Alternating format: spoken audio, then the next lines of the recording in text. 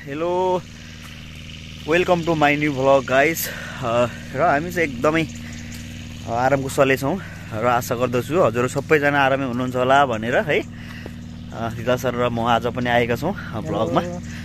चिसोले गर्दा हल्का हल्का रुगा मर्की लागेको छ है, तर दिनमा चाहिँ एकदमै दिन तातिने भएर चाहिँ जस राम्रै छ। अलिकति दिनभरि चाहिँ एकदमै घाम लाग्छ, गर्मी गर्मी नै छ दिउँसो चाहिँ, र बिहान र बेलुका चाहिँ अलिकति जाडो हुने गर्दछ। र फल पनि एकदमै अलि चाहिँ पाकेको छ र कामहरू बिस्तारै बढ्दैछ। ग्रीष्ममा चाहिँ अब चाहिँ बिस्तारै बिस्तारै सिजनहरू सुरु भएको हो कि जस्तो भइरहेको छ, किनभने एकदमै घामहरू लागिरहेको छ। घामहरू लागेपछि चाहिँ एकदमै फलहरू पाक्ने हुँदो रहेछ। आज पनि लगभग 7 घन्टा जस्तो हामीले काम गरेका थियौँ। त्यसमा अब फलहरू चाहिँ एकदमै धेरै पाकिरहेको अवस्थाहरू छ र त्यो भएर कामहरू एकदमै तीव्र रूपले अब चाहिँ अगाडि बढिरहेको छ। अब चाहिँ लगभग सिजनहरू चाहिँ अब स्ट्रबेरीमा चाहिँ सुरु हुँदै आइरहेको रहेछ। ग्रीसतिर चाहिँ बिस्तारै 7-8 घन्टा चाहिँ नर्मली चल्ने र मार्चदेखि चाहिँ 8 घन्टा 10 घन्टा चल्ने हुँदो रहेछ है। र त्यो भएर सिजनहरू चाहिँ अब बिस्तारै सुरु भइसकेको छ। ग्रीष्ममा चाहिँ है कमाइको हिसाबले त ठिकै छ। यो 4-5 महिना चाहिँ एग्रिकल्चरमा विशेष गरी त स्ट्रबेरीतिर चाहिँ एकदमै राम्रै हुन्छ कमाइ। यो 4-5 महिना चाहिँ लगभग 10 घन्टा काम चल्छ र त्यस बेला चाहिँ एकदमै दिनको 50 युरोले कमाउन सक्नुहुन्छ, 1500 जस्तो। त्यसमा 1 डेढ चाहिँ खाए पनि मजाले 1200-1300 रुपियाँ 1300 रुपियाँ चाहिँ मजाले बचाउन सकिन्छ है त। त्यस्तो छ, कामको हिसाबले एकदमै राम्रो छ। र आज चाहिँ विशेष गरी विशेष दिनहरू जोड्न आएको छ र विशेष गरी हाम्रो एकदमै मेरो मिलनसार आत्मीय मित्र हाम्रो धिताल सर, उहाँको चाहिँ आज एनिभर्सरी परेको छ र चाहिँ मेरो यो युट्युब भ्लग मार्फतै उहाँहरूलाई चाहिँ दुवैजनालाई मधु भाउजू एकदमै मेरो चाहिँ रेगुलर भ्युअर्स हुनुहुन्छ, उहाँलाई हृदयदेखि धन्यवाद दिँदै र उहाँहरू दुवैजनालाई चाहिँ एकदमै एनिभर्सरीको हृदयदेखि नै धेरै धेरै शुभकामना दिन चाहन्छु।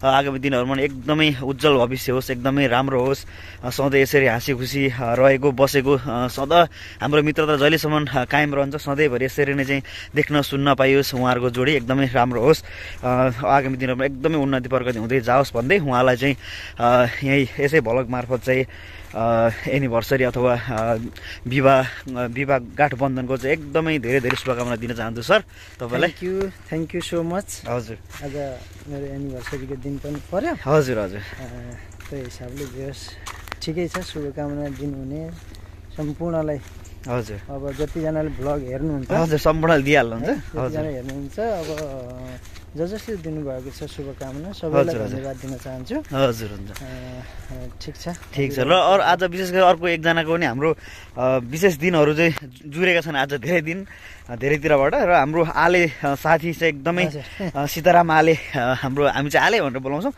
हाम्रो एकदमै प्यारो नाम आलेको चाहिँ आज जन्मदिन परेको छ। उहाँलाई पनि यसै भ्लग मार्फत चाहिँ एकदमै चाहिँ धेरै धेरै जन्मदिनको शुभकामना दिन चाहन्छु। आगामी दिनहरूमा एकदमै उन्नति प्रगति होस्, धेरै धेरै कमाउनु, छिटो छिटो गरेर कमाउनु भनेर चाहिँ उहाँलाई यसै भ्लग मार्फत चाहिँ शुभकामना दिन चाहन्छु। र विशेष गरी तपाईँहरूको आज कमेन्टहरू पनि लिनेछु र बेलुकातिर अलिकति माहौल अलिकति राम्रै हुन्छ जस्तो लागिरहेको छ। र बेलुकातिरको माहौल के कस्तो हुन्छ त्यो पनि तपाईँहरू समक्ष म राख्ने नै छु।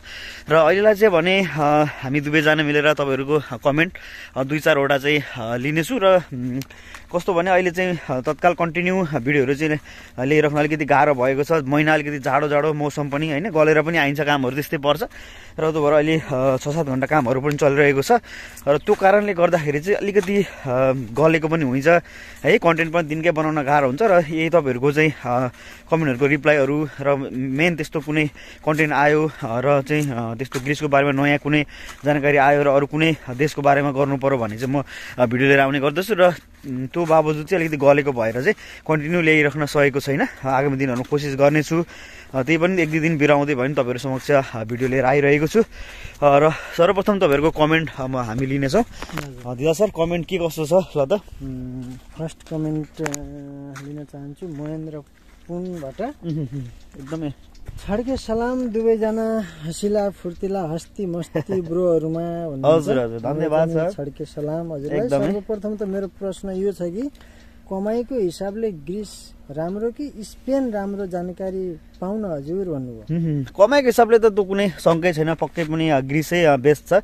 किनभने ग्रिसमा चाहिँ कस्तो छ भने तपाईँसँग वाइट कार्डै मात्रै तपाईँले बनाउन सक्नुभयो भने पनि यहाँबाट चाहिँ तपाईँ चाहिँ आयरल्यान्ड गएर 6 महिना मजाले कमाइ गर्न सक्नुहुन्छ। 2 लाख जस्तो त नर्मली तपाईँ कमाउन सक्नुहुन्छ त्यहाँनिर, किनभने त्यहाँनिर फिक्स सेलेरीमा जाने हो। जस्तो 1400-1500 सम्म त्यहाँनिर नर्मली थापिरहनु भएको क्लिनरहरूले पनि अथवा किचन हेल्परहरूले है, वेटरहरूले चाहिँ त्यसरी थापिरहनु भएको छ 1400-1500 मन्थली सेलेरी फिक्स तोकेर जानुहुन्छ यतैबाट। र यदि वाइट कार्ड छ भने त्यो कार्ड बिना चाहिँ जान पाउँदैन आयरल्यान्डतिर। र चाहिँ कार्डसँगै चाहिँ तपाईँहरू चाहिँ यदि जान चाहनुहुन्छ भने चाहिँ मजाले त्यहाँनिर चाहिँ 1400-1500 कमाउन सक्नुहुन्छ है, राम्रै पैसा हुन्छ। र यहाँ पनि अब सिजनमा तपाईँहरू लगभग अहिले अब फेब्रुअरीबाट अब हल्का चालु भयो। अब मार्चदेखि चाहिँ एकदमै 10 घन्टा चल्छ यहाँनिर स्ट्रबेरीमा। र चाहिँ पछि तपाईँले चाहिँ जुन जुलाईसम्म तपाईँहरूको चाहिँ मजाले 9-10 घन्टा ड्युटीहरू चल्छ। त्यति बेलासम्म मजाले 1.5-2 लाख रुपियाँ पैसाहरू यदि खर्च नगर्ने हुनुहुन्छ, एकदमै पैसाहरू बचत गर्नुहुन्छ त्यस्तो भने चाहिँ तपाईँहरू 2 लाखसम्म चाहिँ पैसा बचाउन सक्नुहुन्छ यस बेला चाहिँ। र त्यो हेरेर पनि स्पेनको तुलनामा चाहिँ कमाइले चाहिँ अलिकति राम्रै हो कि जस्तो भन्छु है म चाहिँ। तर अब सबैको त्यस्तो भन्न सकिँदैन, त्यहाँ पनि त्यस्तो कमाइ नहुने होइन, कमाइ त राम्रै छ, पुरानाहरूको कमाइ राम्रै भइरहेको छ। त्यही तुलनात्मक रूपमा हेर्दा चाहिँ अलिकति ग्रिसै कमाइको हिसाबले चाहिँ अलिकति राम्रो छ है त। हजुर ल। अर्जुन राउत लेख्नुहुन्छ, दुवै सरलाई मेरो तर्फबाट नमस्कार। नमस्कार छ हाम्रो पनि। हजुरहरूबाट धेरै कुरा जान्न पाइयो, त्यसको लागि धेरै धेरै धन्यवाद। सर, एग्रिकल्चरमा आउँदा मेडिकल नेपालमा हुन्छ कि इन्डियामा के कस्तो हुन्छ? किनकि मेरो आँखा कमजोर छ, म पावरवाला चस्मा लगाउँछु, चस्माको कारणले मेडिकलमा कुनै असर पर्छ पर्दैन? जानकारी पाउन पाए धेरै धेरै आभारी हुने थिएँ भन्नुभयो। हुन्छ सर, तपाईँको मायाको लागि धेरै धेरै धन्यवाद सर। सर्वप्रथम त के भन्न चाहन्छु भने युरोपियन मुलुकहरूमा चाहिँ एग्रिकल्चरमा प्रायःजसो तपाईँहरूलाई चाहिँ मेडिकल खासै गराउँदैन। यदि ड्राइभिङहरूमा आउँदै हुनुहुन्छ भने चाहिँ तपाईँलाई चाहिँ मेडिकल हुनसक्छ है। त्यो भएर चाहिँ तपाईँलाई त्यति धेरै चाहिँ टेन्सन चाहिँ हुँदैन मेडिकलको बारेमा। त्यही पनि तपाईँले नेपालबाट एप्लाई गर्नुभएको छ भने चाहिँ यदि तपाईँलाई नेपालमै चाहिँ मेडिकल गराउने हो, किनभने जहाँ तपाईँको चाहिँ मेडिकलको चाहिँ रिपोर्ट मात्रै पठाउने हो यहाँनिर चाहिँ। त्यो भएर चाहिँ त्यस्तो गाह्रो चाहिँ धेरै चाहिँ सिरियस लिनु पर्दैन आँखाकोले पनि, किनभने यदि तपाईँ ड्राइभिङमा हुनुहुन्छ भने चाहिँ अलिकति सिरियस हुन्छ, नत्र चाहिँ खासै त्यस्तो हुँदैन। प्रदीप खड्का लेख्नुहुन्छ, नमस्कार सर, जय नेपाल। हजुर सर, हाम्रो पनि जय नेपाल। इलिगल्ली ग्रिसमा लिगल्ली आयो भने फ्यामिली लैजान पाइन्छ कि पाइँदैन? पाइयो भने के प्रोसेसहरू छन् होला, प्लिज भनिदिनुहोस् भन्नुभयो। फ्यामिलीको बारेमा चाहिँ कस्तो हुन्छ भने सर, ग्रिसमा चाहिँ पछिल्लो समयहरूको चाहिँ जुन रेकर्डहरू हेर्ने हो भनेदेखि चाहिँ यहाँनिर चाहिँ फ्यामिलीहरू ल्याउन खासै पाइएको छैन, कसरी ल्याएको त्यस्तो रेकर्ड छैन। र पछिल्लो समय जुन यो जनवरीदेखि लागू भएको 3 वर्ष पुगिसकेपछि जुन कार्ड दिने भनेर चाहिँ जुन एउटा सिस्टम ल्याएको छ ग्रिसले चाहिँ, त्यो चाहिँ अहिले कस्तो छ भने 3 वर्ष पुग्नेलाई कार्ड दिने, यदि 7 वर्ष पुगेर तपाईँले कार्ड लिनुभएको छ भने चाहिँ 7 वर्ष पुग्नेहरूलाई चाहिँ फ्यामिली ल्याउन मिल्ने भनेर भनेको छ। र त्यो अहिलेसम्म चाहिँ त्यस्तो अब लागू भएको छैन, 7 वर्ष यहाँ इलिगल बस्ने मान्छेहरू पनि हुनुहुँदैन। त्यो भएर अलिकति गाह्रो छ। पछि अब त्यस्तै बस्दै गएर 7 वर्ष पुग्नेहरूले चाहिँ अब फ्यामिलीहरू ल्याउनु भयो भने चाहिँ फिक्स हुन्छ, किनभने यहाँनिर चाहिँ अहिले एउटा नियम लाग्छ, अर्को महिना अर्कै नियम हुन्छ। त्यो भएर चाहिँ अलिकति गाह्रो हुन्छ, नियमहरूको बारेमा पनि अलिकति गाह्रो हुन्छ। त्यो भएर चाहिँ नियमहरू चेन्ज भइराख्ने भएर चाहिँ अलिकति गाह्रो हुन्छ सर, त्यही भन्न चाहन्छु है त। हजुर। भरत तामाङ लेख्नुहुन्छ, म 2024 फेब्रुअरी लास्टसम्म सर्बिया आउँदैछु सर, बेकरी हेल्पर कस्तो होला सर्बिया? त्यसपछि म ग्रिस नै आउने रेडीमा छु, कस्तो होला भनेर सोध्नु। बेकरी हेल्परमा त सर त्यही हो, अब नर्मली त्यही 450-500 जस्तो कमाइ हुन्छ त्यहाँनिर चाहिँ, त्यस्तो धेरै कमाइ हुँदैन सर्बियामा चाहिँ। त्यो भएर लगानी त्यही अनुसारले गरेर आउनु भयो भने राम्रो। त्यहाँबाट ग्रिस आउनलाई ठिकै छ, गरी महिनातिर आउनु भयो भने ठिकै हुन्छ आउनलाई, त्यस्तो धेरै गाह्रो हुँदैन। पैसा कमाउन बस्नको लागि त ठिकै छ, र फ्युचरको लागि त त्यही मैले भनिहालेँ अलिकति कार्डहरू चाहिँ पाउँदैन, त्यही मात्र हो। कमाइको हिसाबले त लगभग नर्मली 1 लाख जस्तो त तपाईँहरू कमाउन सक्नुहुन्छ है, त्यही भन्न चाहन्छु। नेक्स्ट कमेन्ट लिन चाहन्छु। सरिता थापा लेख्नुहुन्छ, नमस्ते सर, प्लिज मेरो कमेन्ट हेरिदिनु होला। म सर्बियाबाट आएको 2 महिना भयो। म यहाँ आएर बिरामी छु, काम गर्न सक्दिनँ अनि म नेपाल जानुको लागि कसरी जान मिल्छ होला, के गर्नु पर्ला, मलाई जसरी भए पनि यति सहयोग गरिदिनु होला सर भन्नुभयो सरिता थापाले। यो कमेन्ट त अस्ति टन लिएको थियो त, 2 दिन अगाडि फेरि गर्नुभएछ है। मैले योभन्दा अगाडि नि तपाईँलाई भनेको थिएँ भन्नलाई चाहिँ तपाईँ नेपाल जानको लागि चाहिँ एमबिसी जस्तो उताबाट चाहिँ हामी डिपोर्ट गर्ने जुन एउटा हुन्छ अथवा हामीले चाहिँ यहाँ आएर चाहिँ बस्नुपर्ने जुन क्याम्प हुन्छ त्यो क्याम्पमा चाहिँ बस्नुपर्ने हुन्छ। तपाईँलाई मैले त्यसबेला भनेको थिएँ बुझ्नु होला भनेर। यदि तपाईँ कन्ट्याक्ट गर्नु होला मलाई फेसबुकमा है, मैले लिङ्क राखेको छु त्यहाँनिर र चाहिँ मलाई चाहिँ कन्ट्याक्ट गर्नु होला, म तपाईँलाई सबै कुराहरू भनिदिन्छु। यदि तपाईँ चाहिँ त्यहाँ गएर चाहिँ क्याम्पमा बस्नुपर्ने हुन्छ र तपाईँको डकुमेन्टहरू सबै रेडी भएपछि चाहिँ तपाईँलाई चाहिँ ग्रिसको चाहिँ गभर्मेन्टले नै तपाईँलाई चाहिँ पठाउँछ नेपाल र अलिकति तपाईँलाई पैसा पनि दिएर पठाउँछ। त्यस्तो चाहिँ गाह्रो हुँदैन है त, त्यही भन्न चाहन्छु। तपाईँले योभन्दा अगाडिको भिडियोमा नै मैले भनेको थिएँ, सायद तपाईँले हेर्नु भएन कि के भयो है त, त्यही भन्न चाहन्छु। मनिल तामाङ लेख्नुहुन्छ, नमस्ते, म हजुरको भिडियो सधैँ हेर्ने गर्छु। नेपालबाट ग्रिसको लागि वर्किङ भिसा लाग्दैन भन्नुहुन्छ, के यो सही हो? भाइ जानकारी दिनुभयो आभारी हुने थिएँ भन्नुभयो। हजुर किन नलाग्नु सर, मजाले लागिरहेको छ, मान्छेहरू आइरहनु भएको छ, एग्रिकल्चरको भिजाहरू लागेर वर्किङ भिजामा आएर यहाँनिर काम गरिरहनु भएको छ है। पछिल्लो समय त धेरै चाहिँ सिजनल भिजाहरू लागिरहेको अवस्था हो र त्यही पनि वर्किङ भिजाहरू पनि लागेर आउनु भएको छ। कतिले आएर टिआरसीहरू पनि पाएको सबै साथीहरूसँग भेटघाट भएको छ। त्यो भएर नपाउने भन्ने त कुरै छैन, पक्कै पनि पाइन्छ, पाइरहनु भएको छ है त, त्यही भन्न चाहन्छु। नेक्स्ट कमेन्ट विक्रम रोका लेख्नुहुन्छ, दुवैजनालाई नमस्ते, म बुल्गेरिया आउन लागेको छु, त्यहाँबाट ग्रिस आउन कति सहज हुन्छ भनिदिनु पर्यो अनि कति खर्च लाग्छ होला भन्नुभयो बुल्गेरियाबाट। हजुर बुल्गेरियाबाट त खासै त्यस्तो खर्च हुँदैन। बुल्गेरियाबाट लगभग 1000-1500 जस्तो चाहिँ खर्च हुन्छ तपाईँलाई सबै खर्चहरू गरेर। र त्यही हो, आउनलाई त्यही हो, अलिकति जाडो महिनामा आउन गाह्रो हुन्छ, नत्र भए गरी महिनामा अलिकति कस्तो हुन्छ बोर्डरहरू हेरेर, अनि नत्र भए अलिकति पक्रेर र चाहिँ जेलहरूमा राख्ने एक महिना जस्तो, त्यसपछि छोड्ने जस्तो गरिरहेको छ ग्रिस सरकारले चाहिँ। अलिकति टाइट पनि छ यहाँनिर चाहिँ ग्रिसमा चाहिँ। र आउने बित्तिकै कार्डहरू बनाएर यदि यहीँ चाहिँ 2-4 साल बस्ने सोचमा आउँदै हुनुहुन्छ भने चाहिँ आउने बित्तिकै तपाईँहरू व्हाइट कार्डहरू बनाएर सेफ्ली तरिकाले गर्नुभयो र गाउँतिर आएर यो सिजनभरि बस्ने, त्यसपछि सिजन सकेपछि फेरि आइल्यान्डतिर तपाईँहरू कार्ड हुने मान्छेले 3 महिनाको कार्ड आउन सक्छ। योभन्दा अगाडि 1 महिनाको दिइरहेको थियो रिन्यू गर्नुपर्ने, अहिले चाहिँ 3 महिनाको दिइरहेछ, सजिलो पनि हुन्छ। 3 महिना काम गर्ने फेरि जाने रिन्यू गर्ने, त्यसो गर्दाखेरि हुन्छ।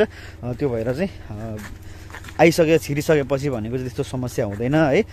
क्याम्पमा गएर बस्नुपर्ने हुन्छ, तपाईँको 1 महिनासम्म बसेपछि पालो आउँछ, इन्टरभ्यू जस्तो लिन्छ, त्यसपछि तपाईँलाई व्हाइट कार्ड दिएर पठाउँछ। त्यो व्हाइट कार्ड चाहिँ 3 महिनामा गएर चाहिँ रिन्यू गर्ने हो। 1 वर्षको डेट दिइरहेको छ अहिले चाहिँ, 1 वर्षपछि चाहिँ तपाईँले इन्टरभ्यू दिनुपर्ने हुन्छ है त, त्यही भन्न चाहन्छु। रोशन लिम्बू लेख्नुहुन्छ, म नि आउँदैछु सर्बिया, तर खाना खर्च कटाएर कति जति कमाइ होला दाइ भनिदिनु न भन्नुभयो। हुन्छ सर, सर्बियामा चाहिँ खानासाना सबै कटाएर खानाको चाहिँ प्रायः जस्तो कम्पनीमा चाहिँ 100 युरो चाहिँ दिने गर्दछ त्यहाँनिर। र 100 युरो पछाडि चाहिँ त्यहाँनिर कमाइ हुने भनेको चाहिँ नेपाली 60,000 जस्तो चाहिँ कमाइ हुन्छ है त। 50-60 हजार चाहिँ कमाइ हुन्छ। यदि ओटीसोटी चलेको खण्डमा चाहिँ तपाईँहरूको त्यही हो 70,000 जस्तो चाहिँ कमाइ हुन्छ। त्यहाँभन्दा धेरै माथि चाहिँ नभनौँ। यदि तपाईँ धेरै पुरानो हुँदै जानुभयो काम सिकेर र त्यहाँको बोसहरूले कम्पनीहरूले चाहिँ बढाउँदै गयो भने चाहिँ त्यही अनुसारले तपाईँहरूको कमाइ हुने हो। नत्र भए तपाईँहरूको हुने भनेको चाहिँ त्यही ओभरअल हुने भनेको चाहिँ त्यस्तै 50-60 हजार नर्मली हुन्छ है त, त्यही भन्न चाहन्छु। अर्को लिउँ। नवीन कुँवर लेख्नुहुन्छ, कोसोभो आउन लागेको हो अनि कोसोभोदेखि ग्रिस आउन कति पैसा अनि कति टाइम लाग्छ भन्नुभयो। कोसोभोबाट ग्रिस आउनलाई कति? हजुर कोसोभो यता सर्बियाहरूबाट चाहिँ लगभग उस्तै नै हो। कोसोभो र सर्बिया चाहिँ लगभग बोर्डरहरू हो, उनीहरू पहिला एउटै देशहरू हो, पछि छुट्टिएको देशहरू हो कोसोभो र सर्बिया चाहिँ। र त्यो भएर चाहिँ कोसोभो र सर्बियाबाट चाहिँ उस्तै लगानी लाग्छ। त्यही हो 1000देखि माथि 1500-1800सम्म आउन सक्नुहुन्छ है कोसोभोबाट चाहिँ, त्यही भन्न चाहन्छु। लास्ट कमेन्ट हो।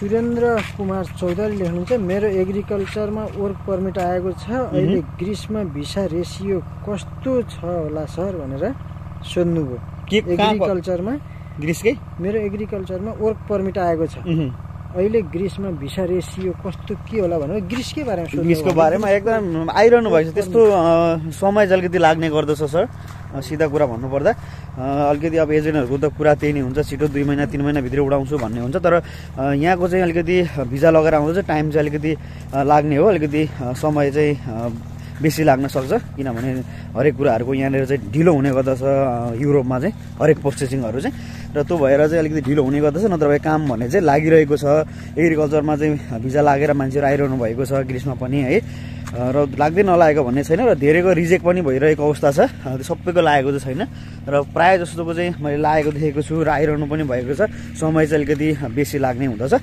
र त्यही हो आज पनि अब भिडियो पक्कै लामै भइसकेको छ धेरै कुराहरूको इन्फर्मेसन दियो जुन कुराहरू तपाईँलाई चाहिँ यदि बुझ्न थियो आवश्यक थियो र तपाईँहरू जसले कमेन्ट गर्नुभएको छ उहाँहरूको कमेन्टदेखि बाहिरको मान्छेहरू जसले पनि बुझ्न चाहिरहनु भएको छ उहाँहरूलाई पनि पक्कै हेल्प होला भनेर भन्दछु र आजलाई चाहिँ पक्कै पनि भिडियो अलिकति अन्त्य गर्न चाहन्छु भिडियो लामै भइसकेको छ जे जति कुराहरू मैले गरेँ एकदम यहाँनिर चाहिँ जुन मैले देखेको भोगेको कुराहरू नै तपाईँहरू समक्षमा राखिरहेको छु र कुनै बनावटी त्यस्तो कुराहरू चाहिँ हामी राख्ने छैनौँ यदि फ्याक्ट कुराहरू जे छ त्यो तपाईँहरू समक्ष चाहिँ राख्नेछौँ र आजलाई चाहिँ बिदा हुन चाहन्छु जो पनि नयाँ हुनुहुन्छ एकदमै चाहिँ हेल्प गर्नु होला सबैले चाहिँ सहयोग गरेर चाहिँ च्यानललाई सब्सक्राइब गर्नु होला म चाहिँ एकदमै छिटो गरेर चाहिँ 10K सब्सक्राइबर पुर्याउने सोच राखिरहेको छु लगभग 6K पुगिसकेको छ अब फोकै बाँकी छ र सबैजनाले चाहिँ जो पनि नयाँ आउनुभएको छ मेरो चाहिँ भ्लगमा अथवा मेरो भिडियो हेर्दै हुनुहुन्छ सबैले चाहिँ सब्सक्राइब गरेर सहयोग गरिदिनु होला